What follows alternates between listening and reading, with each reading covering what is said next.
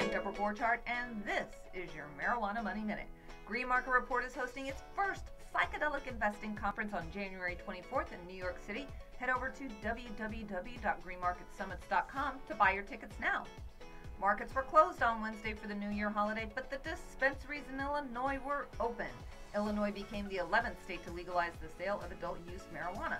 GTI had 4 stores open for sales, while Cresco Labs had 5 stores open for business. Cresco said that it served 3,145 people on New Year's Day and sold 9,258 cannabis products with an average ticket price of $135. Harvest Health acquired M. Hardeen's Cheyenne property in Nevada in a deal valued at $35 million. TerrAscend increased its private placement to $30 million from a previously planned $24 million.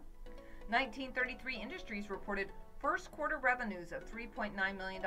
Now that was down 26% from its previous quarter, and they blame that to the decline in market share for vape and distillate sales in the recreational market in Nevada.